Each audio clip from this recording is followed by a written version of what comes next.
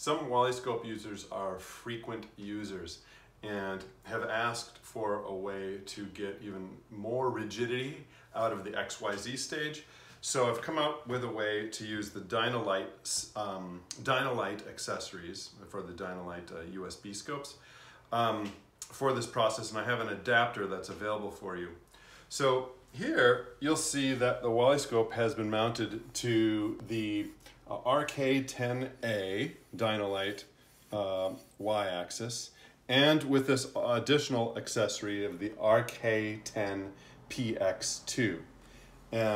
These are the web pages for it up here, just so you can kind of familiarize yourself with them.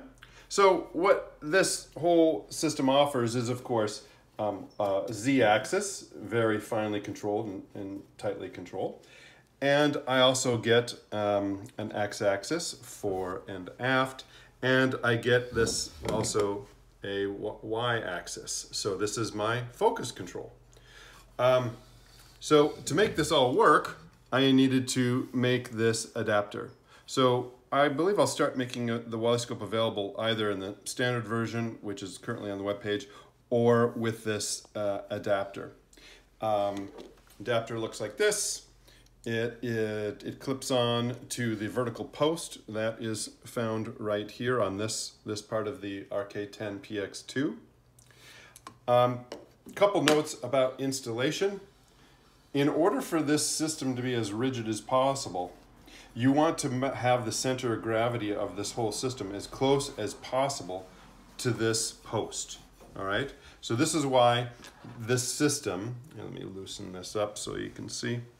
This is why this system, I don't want,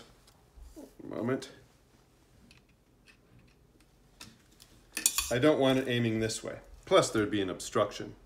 I want the center of gravity as close as possible to this post. And so that's also why you would not have this arm way out here. Have it as close as possible. You'll also notice that this is a cinch screw to lock this armature down, this RK-10-PX2. It has some variable play in it. And because of the weight distribution of the WallyScope, it will want to sag down. Well, we don't want that, so you'll want to tilt it up and then lock it into place. Okay, and then it should stay there. Then, of course, this set screw, get this set screw tied down so it doesn't spin in place. And for those of you who are frequent users, I mean, these parts aren't cheap. The Dinolite sells this main post for $300, and this is another $135. So it does cost more money, but it does add a little bit more rigidity to the system.